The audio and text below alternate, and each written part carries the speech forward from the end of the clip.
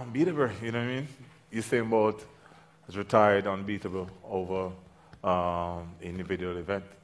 Because you still have the relay, right? Yeah, I still have the relay, but relays you never know, you know what I mean? But for me, that would be the headline, hopefully. That would be the biggest headline. Unbeatable, unstoppable.